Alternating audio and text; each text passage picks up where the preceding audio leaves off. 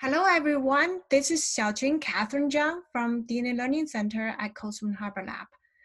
Today, we're going to talk about imaging for science research. Guess what's this? Lightning? No, actually, it's a neuron. I was using two-photon microscope imaging a whole cell hippocampus pyramidal neuron. Look at it, how beautiful this cell is. Two-photon microscope allow you to see this tiny structure of the neuron.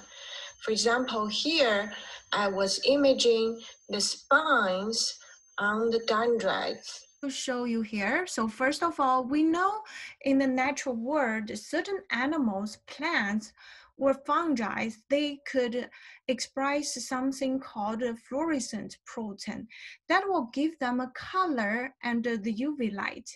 So we can take advantage of that.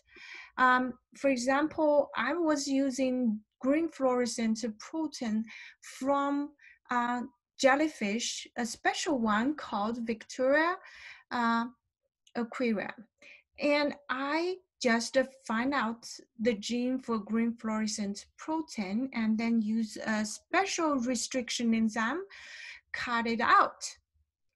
And then later on, because I want to express that green gene in the mouse cells, so I pick up a mouse cell DNA expression vector and use the same restriction enzyme to cut it open. Next, I inserted this piece of GFP green fluorescence protein gene into the mouse cell DNA expression vector, use a special protein called the ligase.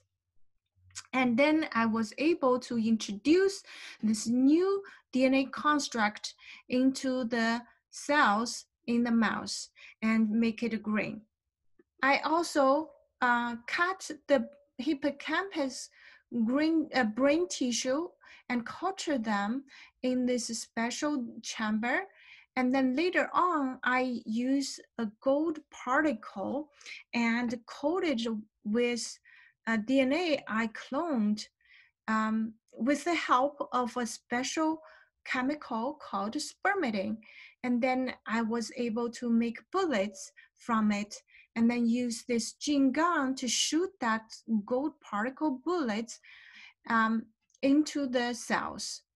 And that will help me to get individual pyramidal neurons labeled with green fluorescent protein with very low background.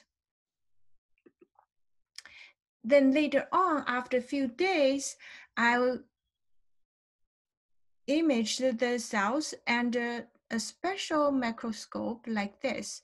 It's called a two-photon microscope. You see there's this working station, you have computer connected to it, and then this is the microscope part, and this is the laser station, and the air table.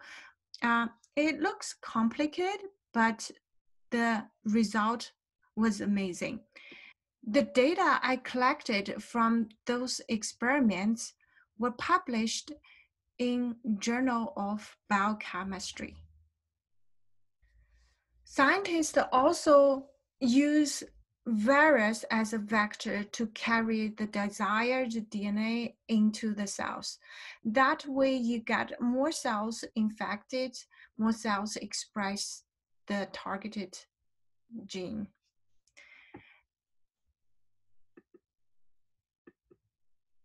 Here is an experiment done by a professor working at Coastal Harbor Lab, Dr. Bo Li. You see here, he used that method, infected the animal brain and imaged the individual neurons' electronic property, those dots here, in a living animal.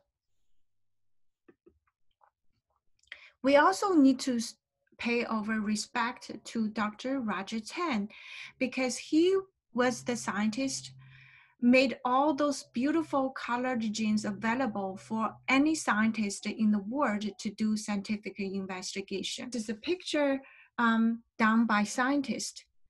All the different neurons were labeled with different color. That's all for today. I hope you enjoyed it. We'll see you next time. Bye for now.